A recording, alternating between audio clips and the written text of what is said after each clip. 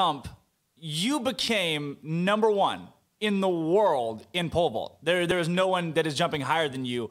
Does that put a target on your back, not just in collegiate competition, but now Olympic competition? Maybe a little bit. I mean, Mondo Duplantis hasn't opened his season yet, and I think he opens up next week or the week after, so I'm sure he'll take it back. But for now, yeah, I am #1 in the world, so that's a pretty exciting feat that I can say I have right now. I don't know if I would really call it a target. I think everybody's you jump against yourself and what the aspect is. But I mean, now I guess somebody could put the bar at 595, and if they make it, then they take the world lead. So then I guess I would have to go higher to do that. But that's really the only target aspect, because in the long run, it's you against the bar. Whatever happens, happens. You say whatever happens, happens, but obviously you're still a competitive person. You want to win.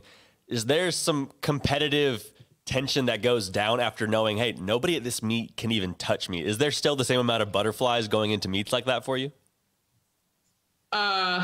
Yeah, I mean, it's kind of the same amount. I mean, whether there's people there or not, it's a solo event. So it's like you can never get that out, because you're competing against yourself, and you can never lose any butterflies that you have for doing that. I mean, you can gain more if somebody else is there because there's more competition, but the butterflies, they're always a standard amount that doesn't really change. Wow. So how